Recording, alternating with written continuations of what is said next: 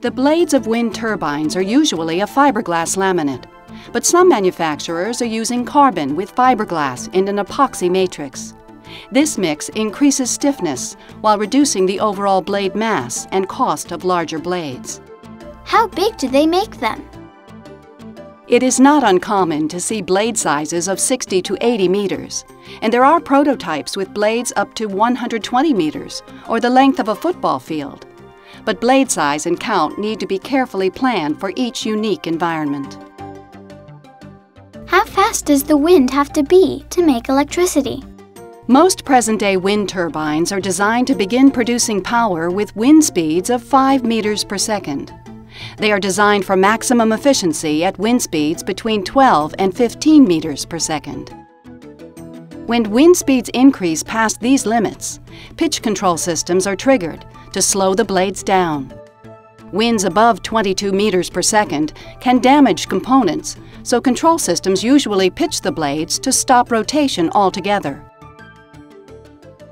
Most turbines are equipped with an anemometer that measures wind speeds and transmits data to the controller. Turbines use a wind vane to measure the direction of the wind and a yaw drive to change the angle of the turbine to catch the most efficient amount of wind. Do they use computers to control the angle and direction of turbines? Yes. Controllers ensure that the systems are all doing their jobs with maximum efficiency. Dozens of sensors control rotor speed, blade pitch angle, torque to the generator, and power conversion voltage. The controller is also equipped with sensors that make critical safety decisions. When extreme wind conditions persist, the pitch control systems quickly shut down the rotors from spinning and direct the blades by furling them so that the edge of the blade is facing into the wind. Towers are often made of steel mounted on a concrete foundation. The major variable in tower design is height.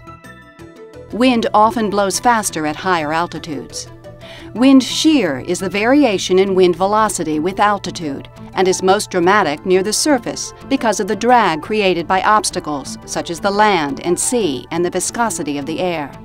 These factors are researched for particular sites, and tower heights are built according to average wind conditions.